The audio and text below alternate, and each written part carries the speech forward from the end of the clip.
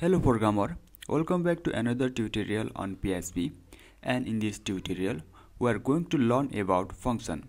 We can define a function as a group of coding which is written to do some specific tasks.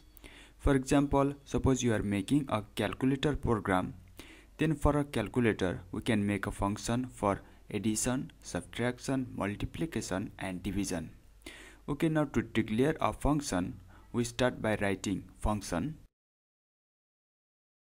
Then we give a name to the function, and here I want to make a function to print output, so I'm gonna name it print output. And one thing you have to note that your function name should not start with a number. For example, you cannot give a name like 100 friends or 55 cars.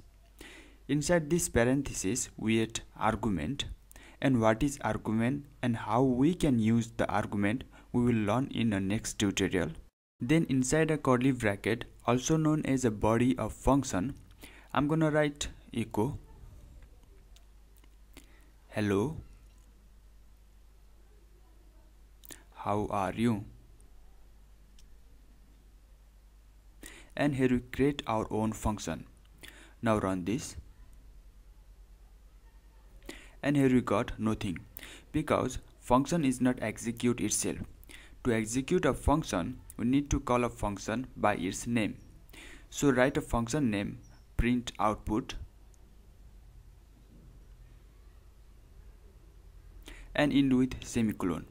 Save this, and here you can see it print hello, how are you? Now let's see how it works. To call a function, we write the name of function, and here we write print output. So when print output is execute, it trigger print output function and it print hello, how are you? And this is a simple example of function. In the next tutorial we will learn about function argument. If you have any question on this tutorial, then please let me know on the comment section. I will see you on the next tutorial.